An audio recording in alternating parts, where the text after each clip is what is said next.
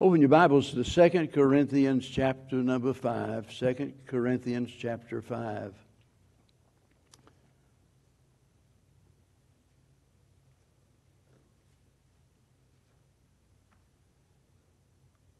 Second Corinthians 5 begin in verse 14. For the love of Christ constraineth us, because we thus judge that if one died for all, then we're all dead. And that he died for all, and they which live should not henceforth live unto themselves, but unto him which died for them and rose again. I've often thought about being in Paul's position as he was writing to the church at Corinth. And of course, we have these two letters. And in both instances, he had to deal with things that were unpleasant. In fact, at one point, some of them actually accused him of being insane. I mean, here was a man that was so radical, so different, so zealous, that they thought there's something wrong with this guy. And back up in verse number 13, he said, whether we be beside ourselves, it is to God, or whether we be sober, it is for your cause.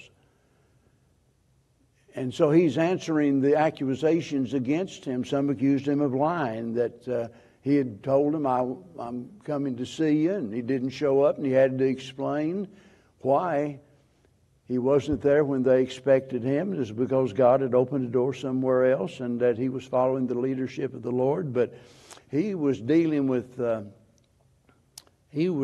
some very immature Christians in that church. But when we come down to verse number 14,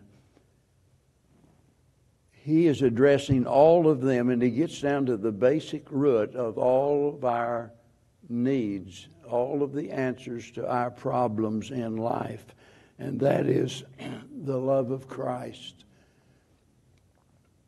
Every pastor, I suspect every pastor does, I think most of them, as soon as they finish one message, they start thinking and maybe praying about, what am I going to preach next week? Some, they've just decided, I'm not just to do nothing but preach series of messages, and if that's the way God leads them, that's okay. That makes it a lot easier when you just preach a series. You know exactly where you're going, and sometimes we have series. But sometimes you're just, I'll use the word flabbergasted or confused, or you don't know what to do next. You really don't. And preachers' wives, they've probably heard the preacher say, I don't know what I'm going to preach next week. I just don't know. Pray with me about that, because I just don't know where to go next. Well, there's a good bit of truth in the old saying, when you don't know what to preach, just preach about Jesus.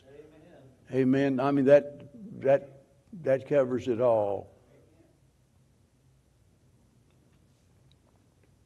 Ever since I became a Christian, and the fact that I surrendered to preach 2 months later, I was inspired by reading everything I could find about the great Christians of the past. I mean, all of them, missionaries, pastors, whatever they were. I go to used bookstores. I didn't have the money to, or the means back then to order the books, and I'd go scrounge through those old used bookstores looking for some treasure of a book that was hard to find. And it was so inspirational to read. And you think about the great missionaries of the past. I mentioned David Livingstone, and I could go on and mention several more. And the name is familiar to just about everybody here. But they've never really read the story of what those people went through, the suffering, the agony, the sacrifices they made in order to proclaim the gospel to those that have never heard. But of all of those other stories that I've been inspired by, there's nobody that measures up to the Apostle Paul. When you put yourself in his shoes and think about all of the suffering that he went through, who can measure up to that? His commitment to Christ, the depth of his concern for others, his contribution to the world, in fact, goes unmatched by anyone since Christ. Nobody can measure up to that. Thank God the gospel went to the west rather than to the east. And thank God here was a man that was willing to follow the leadership of the Holy Spirit and go the direction God wanted him to go. But the question is then, what is it that made Paul so great? I believe the answer is found right here in our text. For the love of God constraineth us. The love of God constraineth us. You see, for Paul, life was all about Christ. Philippians 1:21, he said, "For to me to live is Christ, and to die is gain." For to me to live is Christ. It might be something different for someone else, but for Paul it was Christ, and it ought to be that way for each and every one of us. And that's why I mentioned earlier that his dedication to the Lord was so radical that some of them literally considered him to have lost his mind. They said he was mad. And so how else do you describe a person that is willingly and joyfully subjecting himself to such a great life of suffering? He didn't complain about it. He said, "I've learned to be content in whatever state I'm in. Put me in prison, beat me, do whatever you want. I'm not only content, but I will receive it with joy." How do you describe someone like that? The answer is you call him a Christian. That ought to be the normal Christian life for all of us. Watchman Nee wrote a book called The Normal Christian Life many years ago. I'll never forget reading it for the first time. And so many people base their state of maturity upon what is average. Well, I'm as good as anyone else, or I'm better than, I've had more knowledge than they do. I've won more souls than they do. I do this better than they. But look, you can be average and nowhere near normal. There are a lot of churches out here that, the average is pitifully below the line of normal. The normal Christian life is what? The normal Christian life is the Spirit-filled life where we manifest the fruit of the Spirit. And Paul is living the Christian life.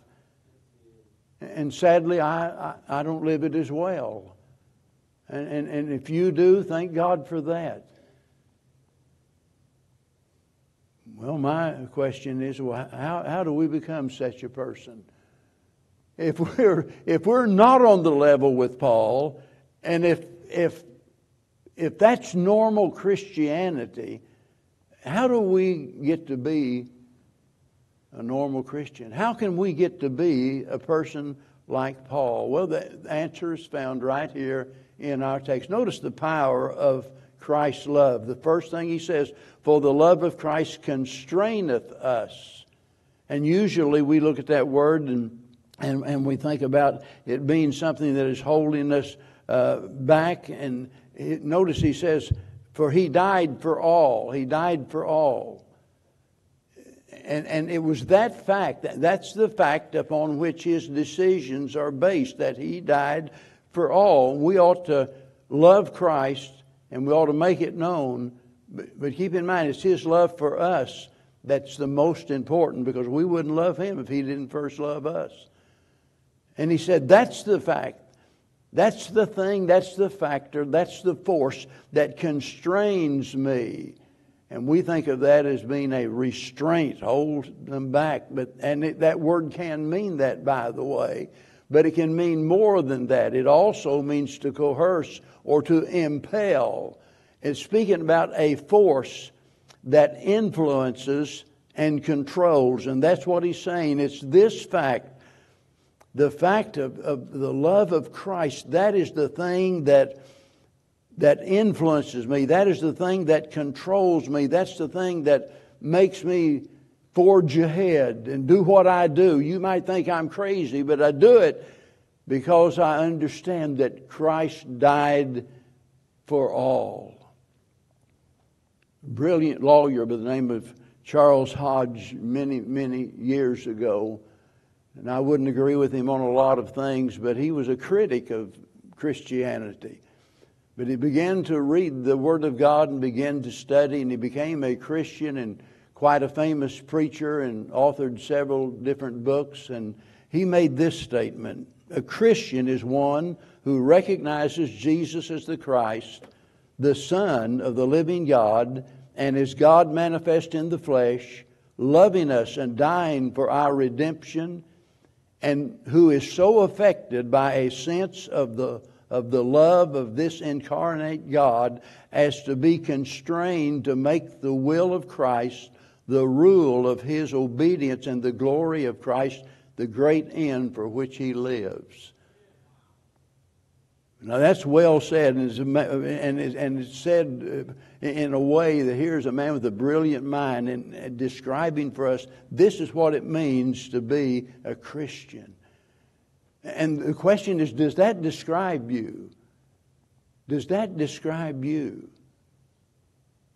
You know, it's one thing for us to make a profession that we're a Christian based on the fact that, well, we don't want to go to hell, and somebody told me if I say this prayer that I can go to heaven. It's one thing to want to stay out of hell and get to heaven. It's another thing to understand who Christ is and what he did, and that definition pretty well describes it.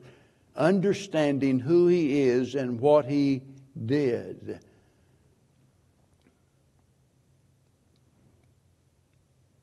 You say, well, preacher, that's me. I believe every word of that. No doubt about it.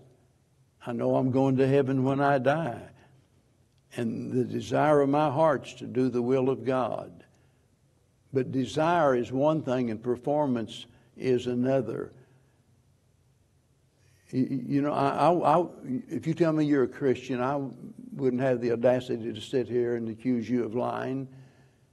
And who is it? Who am I to judge you? And even if we could look at one another's faults, because we all act out of character sometime, and sooner or later you can find something wrong with every person here. It's going to happen.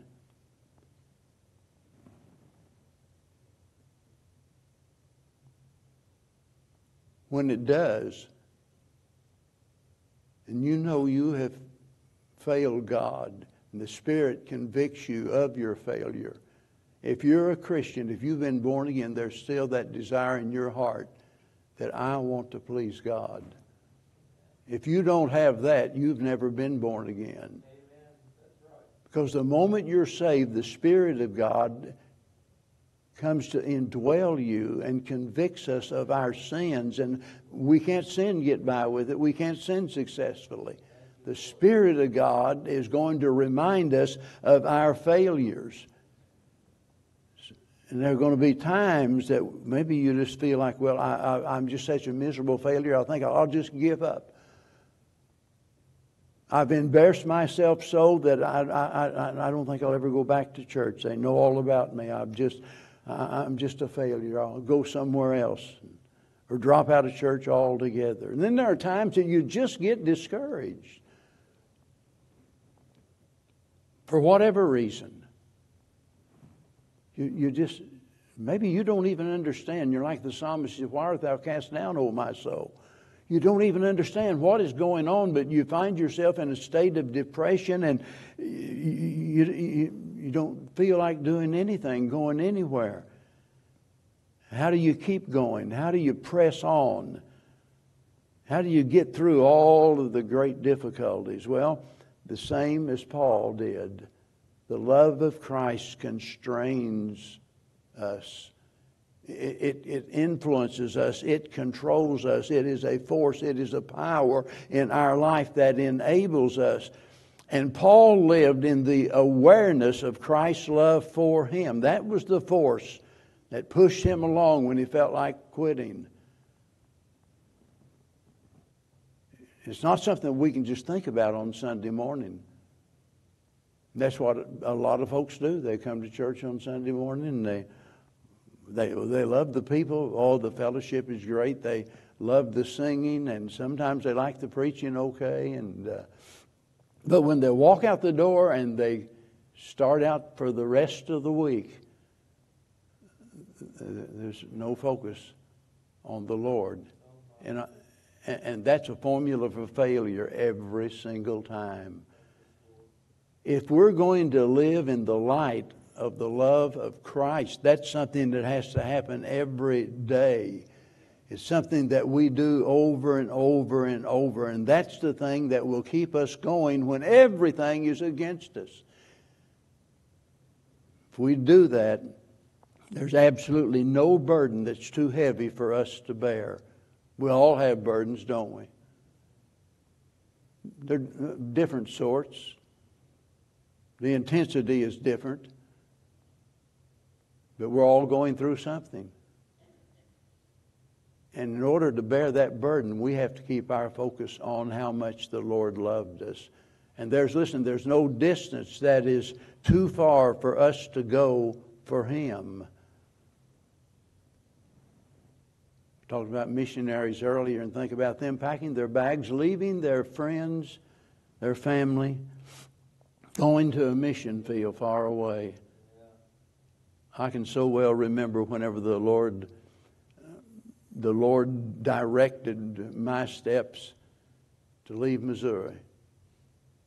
It's pretty hard when you're raised as a hillbilly there in Missouri, and all of a sudden the Lord says, it's time to go. I want you to move to Tennessee. Now, it would have been easier if He said Tennessee over in the East Tennessee. That's a lot prettier than the western part, and the Delta and all of that, you know.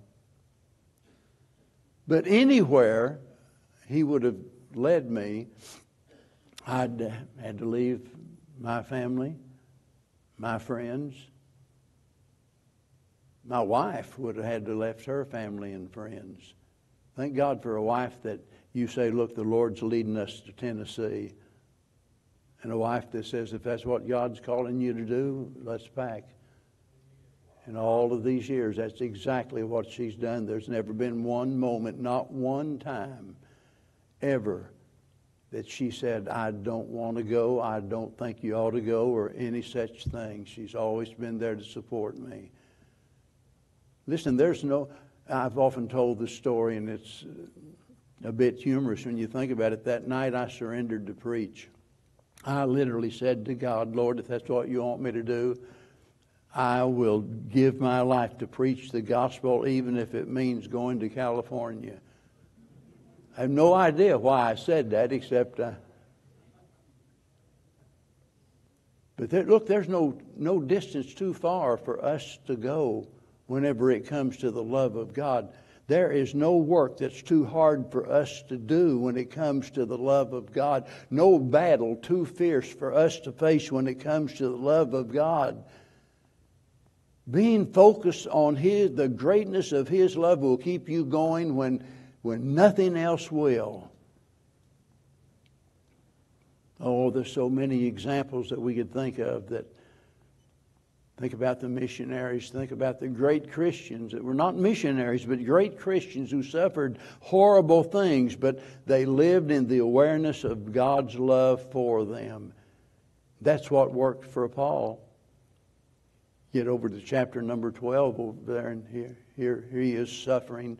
There's a thorn in the flesh. Whatever it is, it's a thorn in the flesh. He's suffering, and 3 times he goes to God. He's begging God, please remove this. God said, no. What do you do when God says no? What can you do?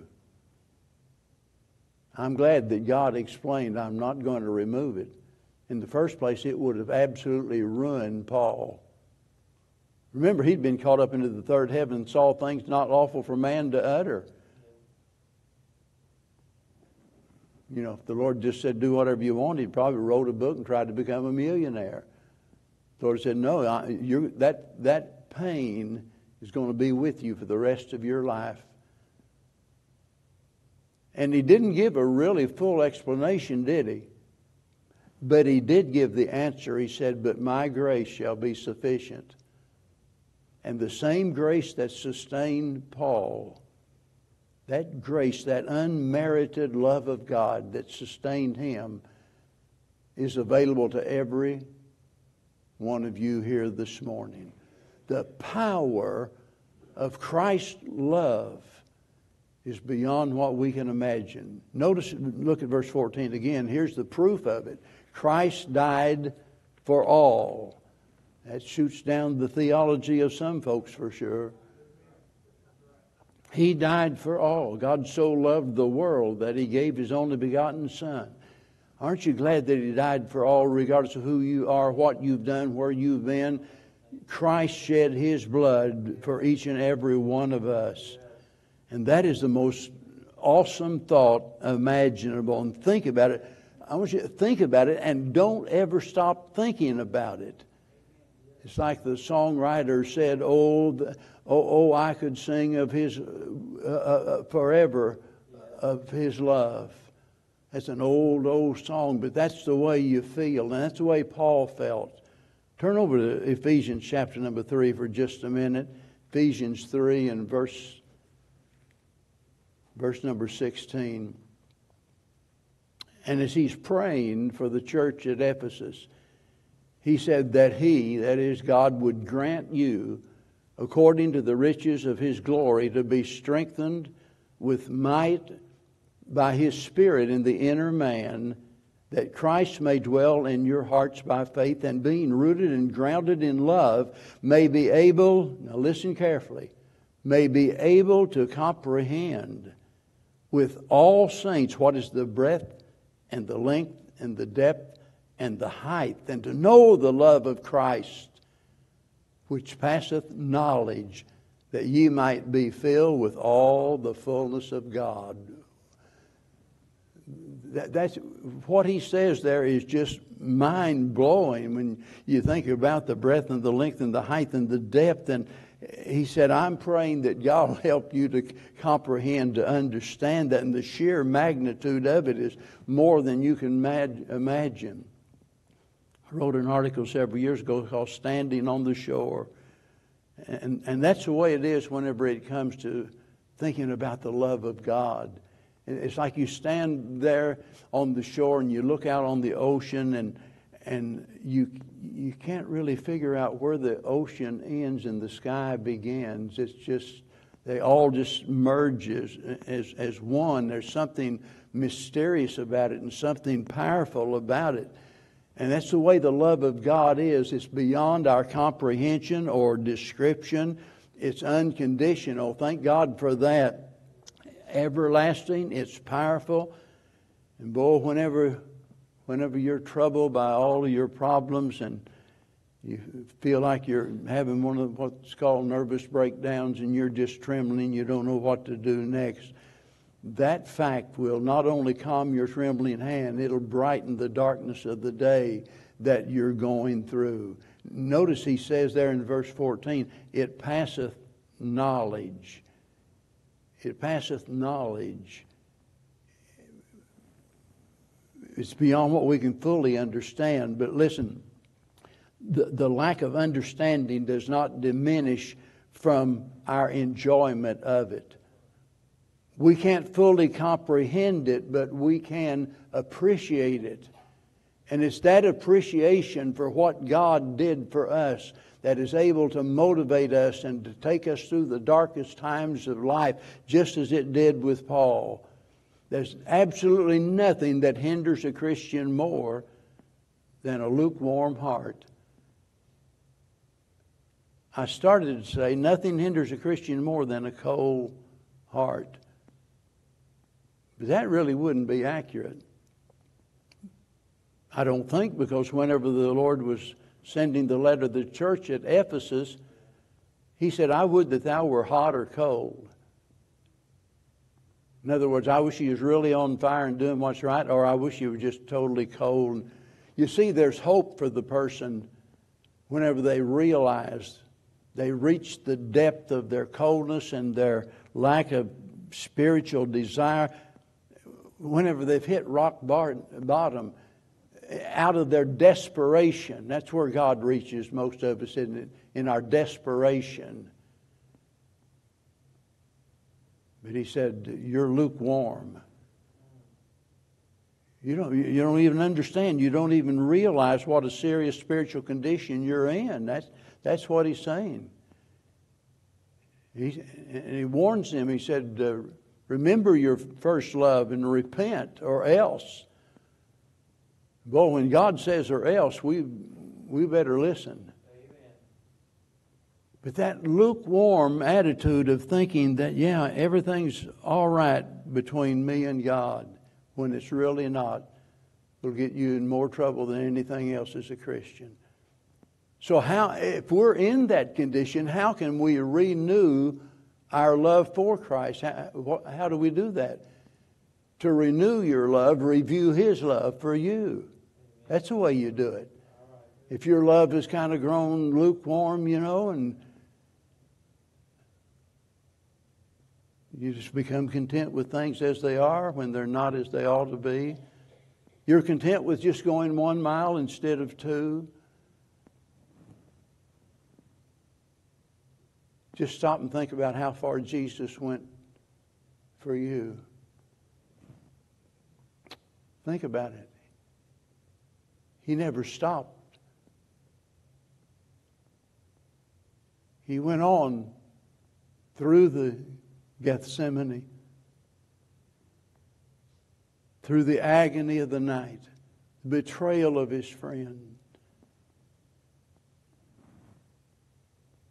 Think about him being so beaten. I was talking to Bev this week. When we think about the suffering of Christ, and all of us have seen a picture of what is supposed to be a likeness of Jesus, right? Or you've seen maybe a movie. I don't watch those movies. It bothers me. But somebody playing the part of Jesus, right? And, we could get into this debate about whether he had long hair or short hair. And I can tell you if you want to know, but that's not the point. Everybody's got a different idea of what he looked like. In reality, nobody knows what he was like. But when you see those pictures of him hanging on the cross, there's something that's missing. You see the blood spots in his hands and his feet, where the spear pierced his side. What you don't realize is, and evidently a lot of folks don't, you want a picture of Jesus on the cross, you couldn't recognize him as a man. He was beaten beyond recognition. Every bone in his body was broken. His face was mutilated, as it were, to the point that you couldn't even recognize him as a man. I'm not making that up. That's what the Bible tells us. Amen. That's what he did for you. That's what he did for me. And whenever our love begins to grow cold, we need to just stop and review how much he loved us and what he went through for us. That's the proof of his love, and the power of it compels us to do his will. But notice one last thing, and that's the product of his love. Verse 15. And that he died for all, that they which live should not henceforth live unto themselves, but unto him who died for them and rose again. This is Paul's reasoning about what he's been talking about. This is the reasoning. And the bottom line is that we can't live to please ourselves and live a life that's pleasing to God. We just can't do it. If we're going to please God, we have to live according to the will of God. Somebody says, well, I just think to even to suggest that we ought to live a life like the Apostle Paul did, and to willingly put ourselves in difficult places and to give God everything we've got, I think that's asking too much of a church member. Well, it's not what I expect. It's what God expects that matters. The famous missionary C.T. Studd, said, if Jesus Christ be God and died for me, no sacrifice can be too great for me to make for him. I believe he told the truth. If Jesus Christ is God, and he is, by the way, and he went through what he went through for you, for me, tasted death for every man, the Bible says. If he did that, we could never make any sacrifice that is unreasonable. What Paul say in Romans chapter 12, I beseech you therefore, brethren, by the mercies of God, that ye present your bodies a living sacrifice, holy and acceptable unto God, which is your reasonable, your reasonable service. Here's something that I found interesting. Look back at verse 14 again. And I want you to notice these words, because we thus judge. Now, I'm not a Greek scholar whatsoever, but the Greek scholars, though anybody that's well educated in Greek, will tell you that phrase, we thus judge, that's written in the past tense. And that tells us something. That implies that from the moment of conversion, Paul understood that the death of Christ obligated him to live for Christ. We live in a day where so many preachers want to cheapen discipleship, to put it on bargain basement sale, to make it attractive to everyone. The Lord didn't do that. He said, well, you better sit down and count the cost. We need to understand the expectations of God from the moment that we trust him as our Savior. And Paul had that attitude, and I can prove it because when I go back to Acts chapter 9, here on the road to Damascus, and he meets the Lord. And first of all, he said, who art thou, Lord? Boy, he had his religious act really together, didn't he, before that? Man, he was a Pharisee of the Pharisees. He was a hot shot among the big shots. Religiously. But he didn't know the Lord. But that day the Lord introduced himself and he said, who art thou, Lord? He said, I'm Jesus whom thou persecute. And his first response was what? What would thou have me to do, Lord? What would you have me to do? From the very beginning, he understood that the will of God became the most important thing in a person's life when they received the Son of God as their Savior. And that's still true today. How sad it is that some folks can only think in terms that of what they get as a result of being a Christian. And I can promise you can go to a lot of the mega churches and that's all you're going to hear. How you can improve this, how you can improve that, how you have your best life now, what you get, what you gain. When in reality it ought to be all about the glory of God. That's what it ought to be. It's not what I get out of it, it's the glory that God gets from it. That's what really counts. Oh, it's wonderful that we get what we get, but being a joint heir with Jesus Christ, that is wonderful. But all of it from the very beginning, back before man was ever formed, God already knew in his mind exactly what was going to happen. And from the very beginning, he created everything, what? For his glory. For his glory. That ought to be the goal of our life. And the only thing that will enable us to live that life is to live in the constant awareness of how much the Lord loves us. Paul lived for the purpose of serving God and glorifying God. That's what I ought to do every day of my life. And that's what you ought to do. So how about it? At what level of maturity, spiritually speaking, do you want to stop? I don't know about you, but I want to keep learning as long as I'm living. And when the end comes, I want to be as much like Jesus as I possibly can. That ought to be the desire of our heart.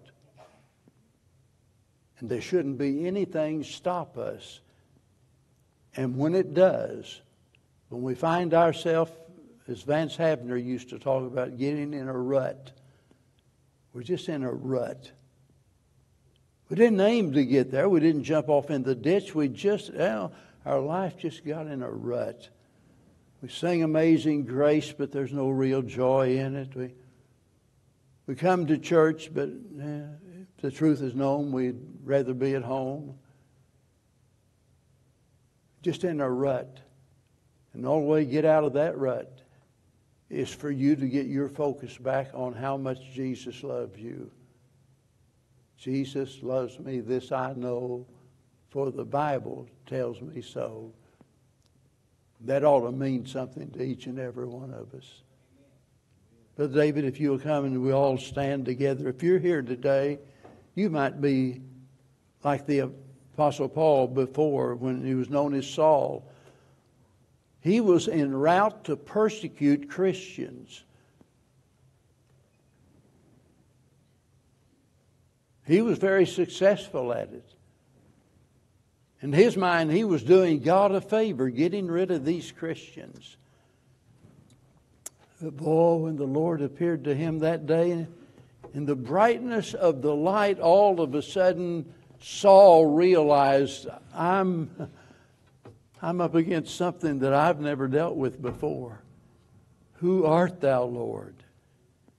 And the same one that met him will meet with you this morning in your heart. Your religion's not going to get you to heaven. It's not even going to make you happy.